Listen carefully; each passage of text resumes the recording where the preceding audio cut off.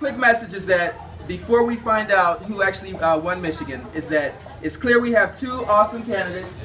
We have the adults in the room, right?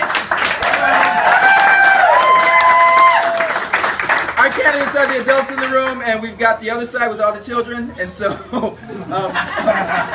sorry if there are Republicans in the room. But the important thing is that after this election is over, we're gonna come together and we're gonna make sure that the Democrat wins, right?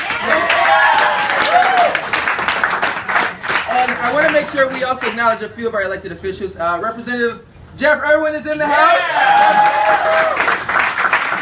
We also have, can I say that?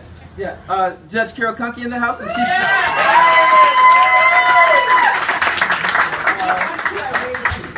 I don't think I missed any elected officials. I'm sure there are some people from some commissions. I already mentioned Chris Savage from the county party.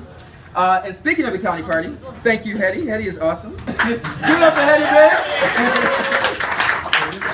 I hope all of you got one of these flyers. The Washtenaw County Democratic Party is going to do another thing similar to this, but just on a bigger scale. We're going to have a unity dinner. It's going to be March the 19th at the IBEW Hall on Jackson. And so it's a free event. We want you guys to all come out because that's going to be the big unity event where we bring everybody together and give us our marching orders so that we can definitely take down the Republican machine, whether it's the Trump machine or whatever.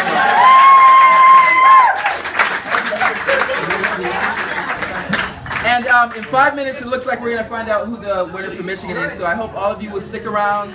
Make sure you meet some of our exec committee members. Nora Wright is here. She's from our programs team. And so is Tracy Vandenberg from the programs team. Give them some ideas on things that we should be doing and let us know how we're doing. So thank you so much. Yes. Oh, let's give it up for the Melange staff.